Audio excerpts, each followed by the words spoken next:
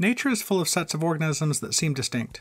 We look at all the animals and plants we see, and they seem to fall into different groups we call species. But how do we objectively separate them into these species? To make these separations, we need the definition of a species. What is a species, and what makes one species different from another?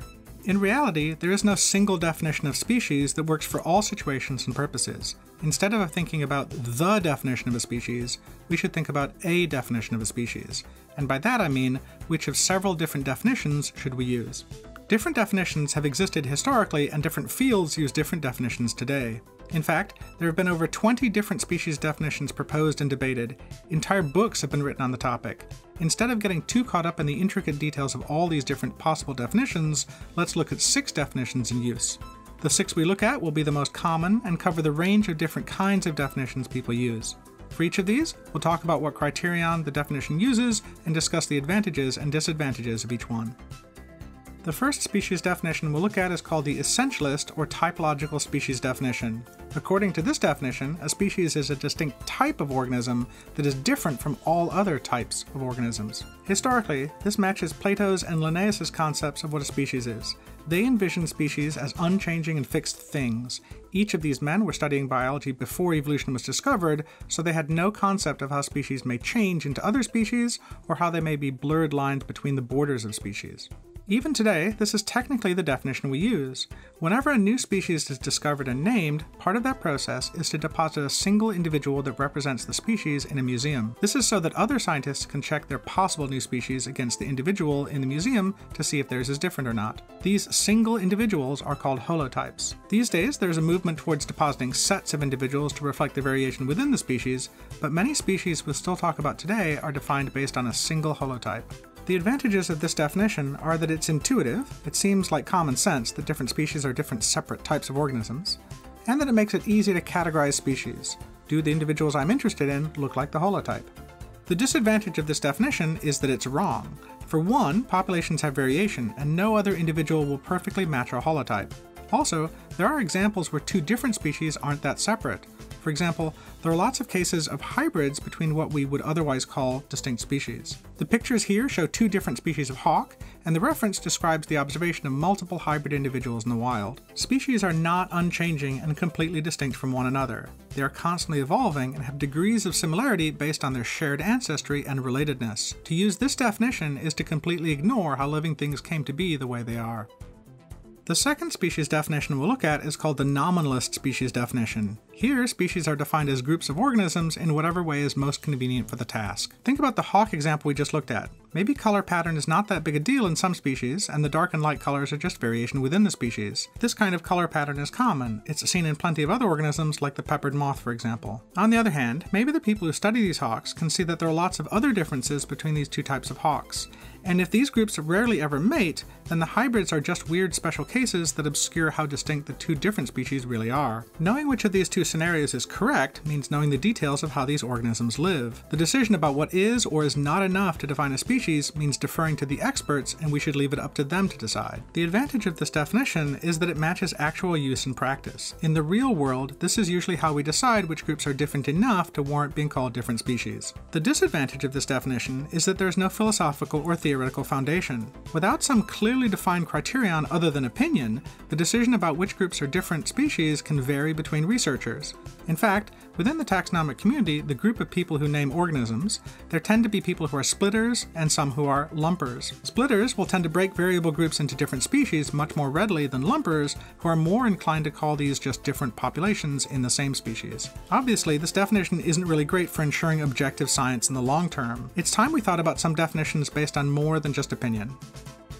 Our third species definition seeks to make our definition about species more scientific with numbers. Species are groups of organisms in regions of a morphospace, a multidimensional region using different phenotypes as axes. Since species are different from each other in some way, all we need to do is measure the values of the traits that are relevant, and the members of different species will group together with each other and apart from other species.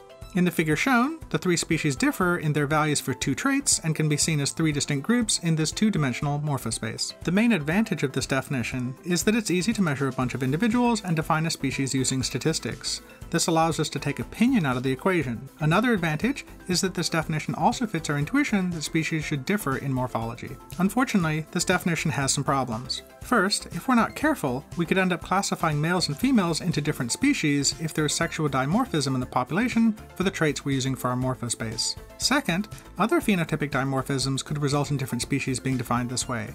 The peppered moth example from earlier, where the only difference between these individuals is a single allele, is an example of this. Third, for species that have wide ranges, there may be considerable differences between individuals at each extreme. Despite this, a zone of hybrids connecting the populations would make it clear that the whole population is the same species. Finally, there are also what are called cryptic species, which appear in almost all measurable ways to be the same species, but they don't mate with one another and are distinct. Drosophila persimilis and Drosophila pseudoobscura are an example of this. They are essentially identical except for a large chromosomal rearrangement, which makes crosses between them extremely rare.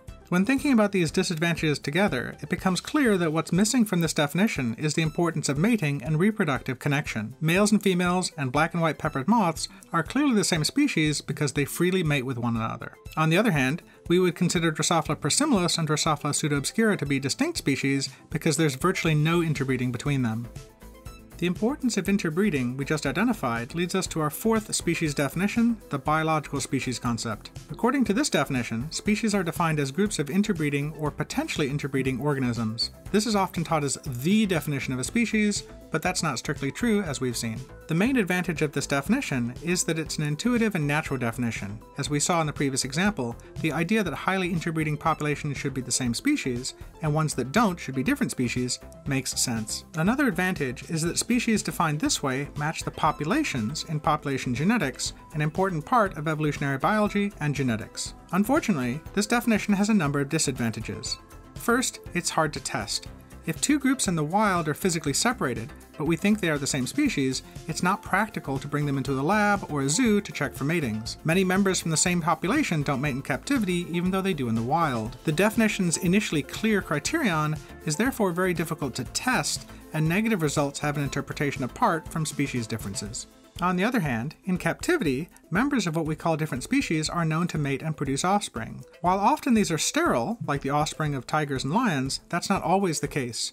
Two species of macaque, as genetically distinct from each other as humans and chimps, have been shown to produce fertile offspring, for example. Second, there are ambiguous cases in nature. There are sets of populations called ring species, where a series of neighboring populations interbreed, but by the time the sequence loops around to the start, the two populations don't interbreed.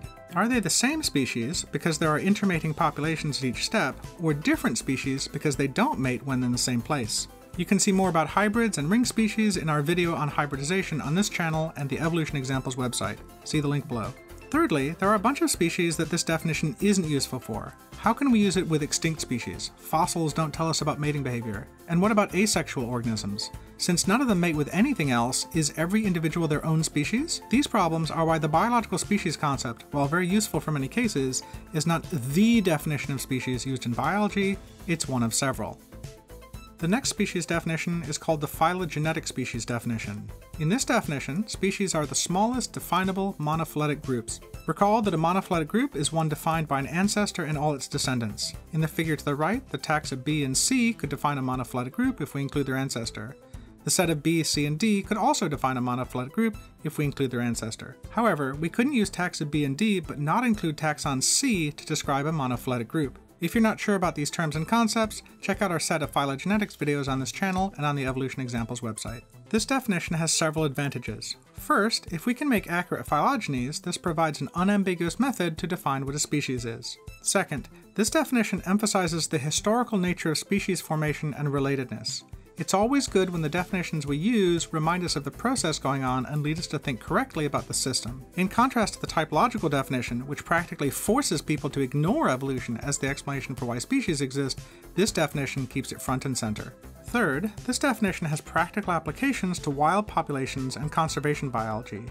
We can take DNA samples and identify whether at-risk populations are distinct monophyletic groups representing a whole different category of genetic diversity or species, or whether they're a set of individuals that are pretty much the same as some other group or species. If you've heard of DNA barcoding, this is what they're doing when they try to create a DNA barcode for different species. However, this definition also has several disadvantages. First, it can be hard to do the work required to define species this way. It involves DNA sampling and sophisticated computer programs to make the phylogenies. Most seriously, trivial differences can create different species because a single synapomorphy can define a species.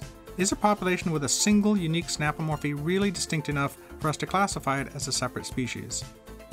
Our last species definition is called the evolutionary species definition. A species is a group with a shared evolutionary history independent from other groups. This definition is focusing on what it is that makes species in the first place. It's the independent evolutionary history that leads to phenetic differences, shared synapomorphies, and separate breeding pools. This definition has several advantages. First, it's good for paleontology since it allows a species to change morphology over time and retain the same name, unlike the phenetic definition that might require name changes as morphology changes. It's also obviously better for extinct species than the biological species definition. Second, this definition works for asexual species where the biological species definition doesn't apply.